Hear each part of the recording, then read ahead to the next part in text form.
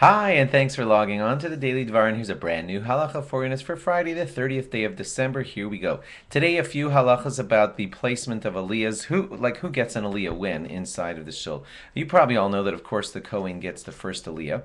And if there is no Kohen that's there, then you can give the first aliyah to a Levi or to a Yisrael. Either one is fine.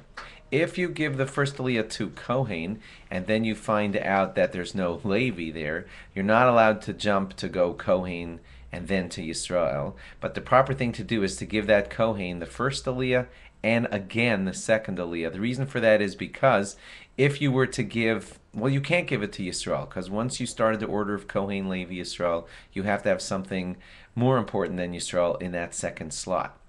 And if you called up another Kohen to that slot, it would give the impression that something was wrong with the first Kohen, and we don't want that.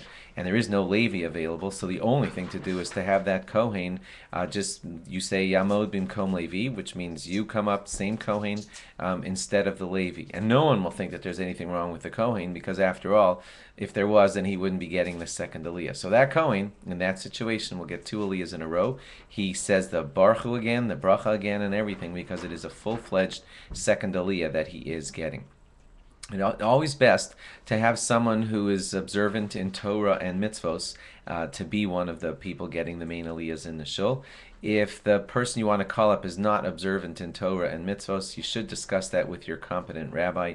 It's touchy, and in certain circumstances it might be allowed, but it should be under the rabbi's discretion. Now, if you have a known person in your shul who defies God and says he doesn't believe in God and that there is no God, then we can't give him a bracha that involves a blessing, because it's too hypocritical to have that kind of person say, "Blessed are you, God," when he always announces to everyone in shul that he doesn't believe that there's a God.